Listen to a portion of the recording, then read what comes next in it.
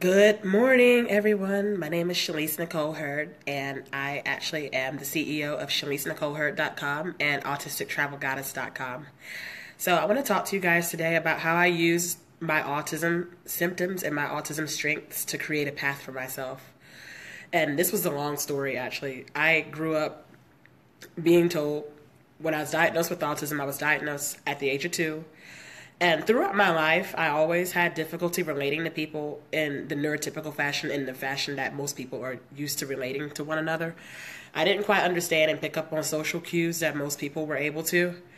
And as a result, my occupational options tended to be different than most of my peers. So because of that, I obviously had weaknesses in certain teamwork aspects and certain like social skills and visual cues and intuition and things of that nature. So those are my weaknesses because of the fact that I have autism, and those are the symptoms that come with autism. In my case, that's how I manifested autism. So because of that, I always grew up knowing that I was different than the rest of the world. I was different than other people. And it was made painfully aware to me that I was different because of the fact that I grew up, when I was in high school, I got bullied a lot, and I always was told that there was something different about me. And even my parents growing up would always tell me that I would have to do something different because of the fact that I didn't quite fit in with other people. And it led me to the painful realization when I was out of college back in 2012. I actually graduated with my bachelor's, and I was looking for employment. And here I am thinking that, like I have my degree, I'm going to get a good job, I'm going to get, as successful as other people in my age group. And that didn't happen because of the fact that certain things about my autism set me apart from the rest of my peers who were able to get employment. Hi. So that's what made me have to actually create my own career path. Like, it became obvious to me that I had to create my own career path. And then I have special interests as well. I actually am very fascinated with geography. I love to travel. And I also have unique social skills where I say things in a way that most people can't relate to. And so that is what made me discover the fact that, and consider the fact that maybe I should consider entrepreneurship. So that being said, I decided to start my own business 2 years ago. I decided to start my own YouTube channel where I travel and indulge in my special interest to travel. And I decided to actually go into coaching other people with autism, because one of the reasons that I went into autism coaching is because I grew up being misunderstood. I grew up wanting someone to advocate for me and wanting someone to stand up for me. And I became very obsessed and very passionate about studying autism and studying how to help other people with autism and actually understanding myself and why I had autism and how it manifested in myself. And it became a lifelong fascination for me when I was in college, and I studied, psychology and sociology. And that's what made me decide to go on a career of autism coaching and combining my special interests with travel together.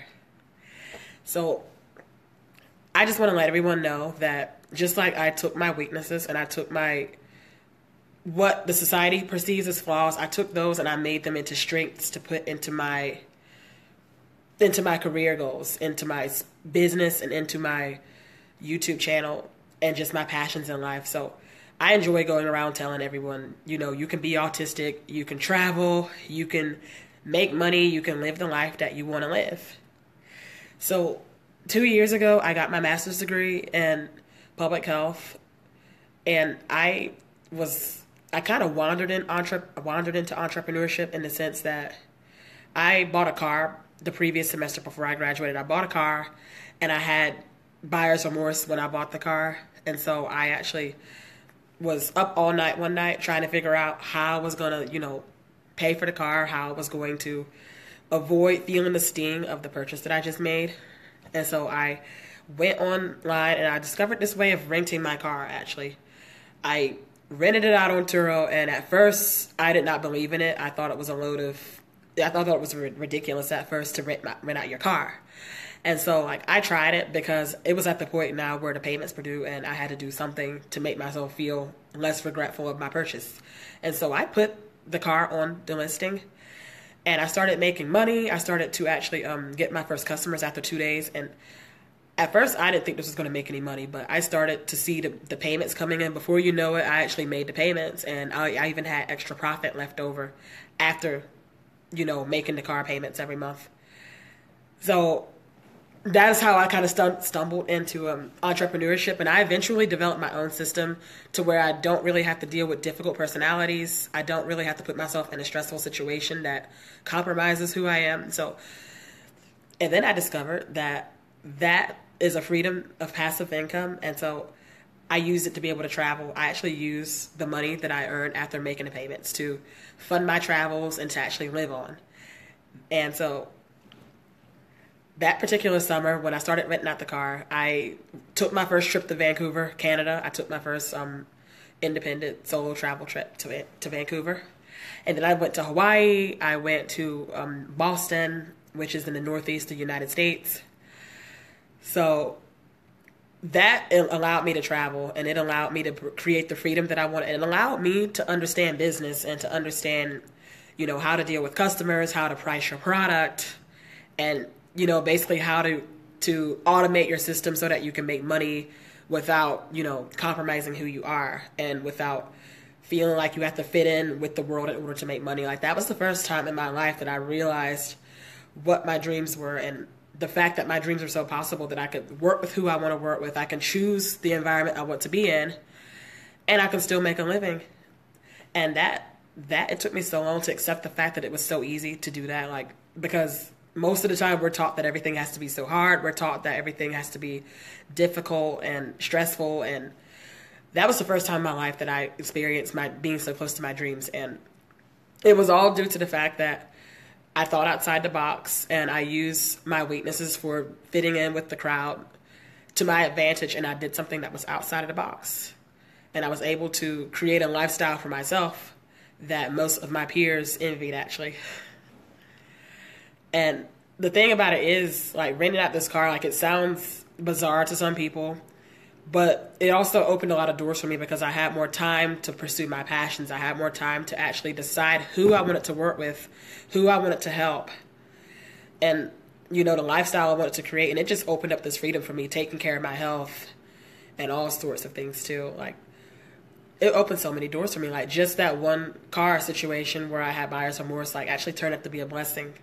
And it turned out to be the way that I entered into making a life for myself that fit into the goals. Because prior to that, I didn't think it was possible. Prior to that, I thought I was just going to have to suck it up and try to fit into the box and try to hide having autism just to work a 9-to-5 just like the rest of my peers. So that is the story as to how I got into entrepreneurship. And nowadays, I still do rent out the car. However, I was able to take coaching courses. I was able to take traveling. And I go around and I show everyone how to travel through the autistic perspective, like the things that you need to learn in order to go overseas, stuff you need to consider, the way the thought process works, and just the perception from somebody on the autism spectrum, like how they can pay attention to details while they're on their trips. And I can reach so many people that way. I can actually help inspire so many people to travel and to live their lives and to think outside the box and to not feel bad. The most important thing I want you to take away from this is please do not feel bad if you don't fit into the 9-to-5 mode, if you don't fit into, what your parents' dreams were for you. Like, my parents dreamt that I would have a good job when I grew up, a 9-to-5, good benefits. And it didn't work out that way. And don't feel bad if it doesn't work out for you. Don't feel bad for being different, thinking outside the box. Don't ever feel bad about that. Take that as a strength and use it to your advantage. Even if you have to sit up all night like I did looking at solutions, like, it's a way to make it happen. I want you to understand that. So I want you to take away that, and also want you to take the time to consider what's your weakness? What is it that you absolutely cannot deal with? Something that, you can't interpret, something that you can't fathom, that makes you different from the rest of the world. And instead of thinking about it as a weakness, instead of thinking about it as something that's a hindrance, think about how you could turn that into something that's a strength. Like, think about in the ways that you could make that a strength, the ways that you can work that to your advantage and create the dream that you want to create. I encourage you guys to think about that today. Thank you so much for having me speak here. And I really enjoyed having this talk with you guys. And I hope to see and hear your comments soon.